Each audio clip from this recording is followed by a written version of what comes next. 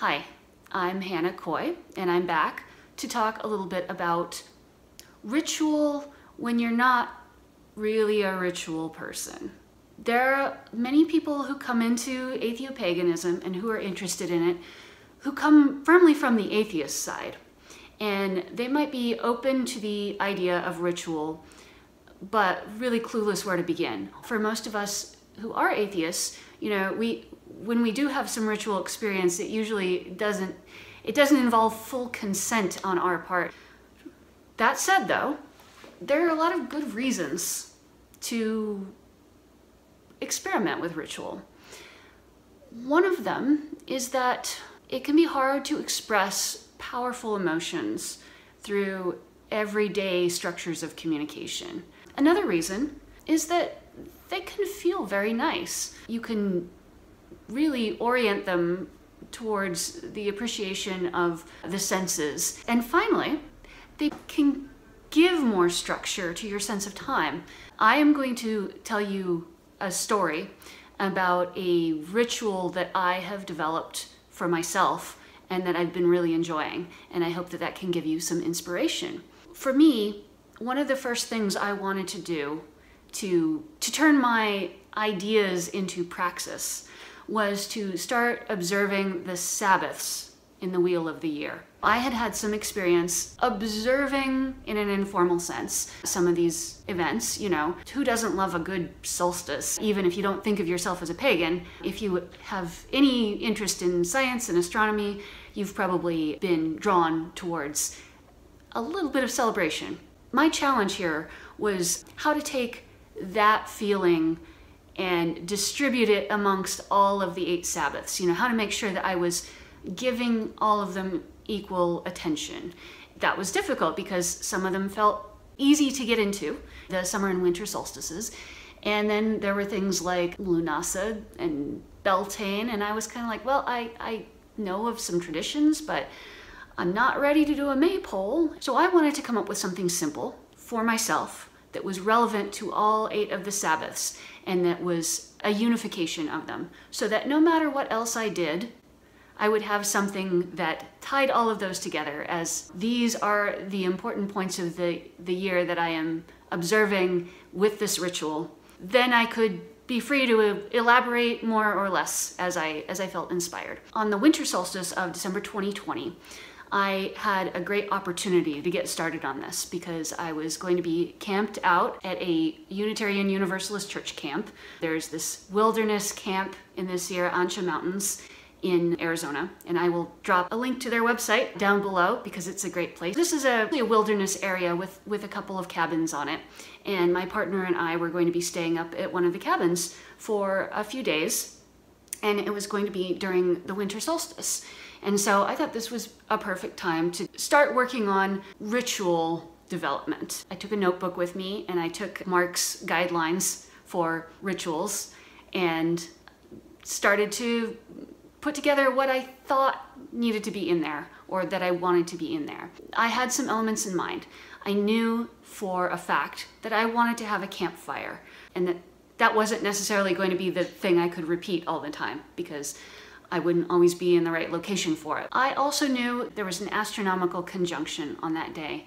It was between Jupiter and Saturn. I knew that I wanted that to be a part of this particular ritual. And again, that it wasn't necessarily going to be something that I could pull into every Sabbath, but it gave me a place to start. So I knew I was picturing outdoors, and I knew that I was going to be in a 100-acre wood. So I thought exploring that, right, and hiking around, I want that to be part of it. So what dawned on me is that if before sunset I went on a walk, that I would find something on that walk, an object that spoke to who I was in that moment, and that something would become a focus. It would become a ritual object, and it would be the presence of that object that would be my unifying element in all of my Sabbaths to come. For me, the sense of religious wonder that I'm trying to build, which is not rooted in the supernatural, it's rooted in my experiences with the natural world. And so going on a walk and finding an object seemed like a perfect illustration of that. So when we were out there, we did a lovely afternoon hike, and I kept my attention out for the right kind of object, just knowing that I would know it when I saw it. And this is what I found. It didn't look like this. It didn't have the marks on it, but it's a bone. It's a deer leg bone. That was it. You know, I picked it up and I looked at it, and I saw that. So I found it in a canyon that had had some flooding events, and this bone had signs of being a little bit waterlogged. It had already done some traveling, you know, from the time that it ceased to be part of a living organism and became an object in its own right. And I could see that it had some chew marks, you know, so some large animal had been working on it. And all of those things just stood out to me as this nice illustration of the way that change happens. Something that's part of a living organism. When I think of my bones, I think of them in relation to who I am. And when I'm gone, assuming I'm not cremated or something, I guess my bones will still exist, but they won't really be a part of me in the same way. They'll go on to have a life of their own. That's what this bone was happily doing. So when I decided to appropriate it for my own ritual purposes, I am also giving it a different life now. I enjoyed the way that both the ephemeral and the eternal balanced out conceptually in this idea. And so I thought, well, yes, the thing to do now with this is to change it with deliberation, to intentionally change it on each Sabbath in some way or another. I also found a tree that had been struck by lightning, and so I prized a little piece of charcoal off of it, because my thought was that, well, I'm going to draw something on this bone. That's going to be my first alteration of it. Using the charcoal from the tree felt right and powerful. So I came back and I had two elements of my ritual. I was like, okay, I've got a bone, I've got charcoal, I know I can draw on the bone with the charcoal, and I've got a fire, and let's see, what can I do with the fire? I guess I can wave the bone over the fire, baptize it in the smoke of the flame, and if I'm here saying this is a sacred fire, then it's like I'm transferring some of the sacredness of the fire into my new ritual object. And I felt, well, let me be honest, I was approaching this largely at this point thinking like an artist. If I were trying to think like a scientist while doing this, it would have been much, much more awkward.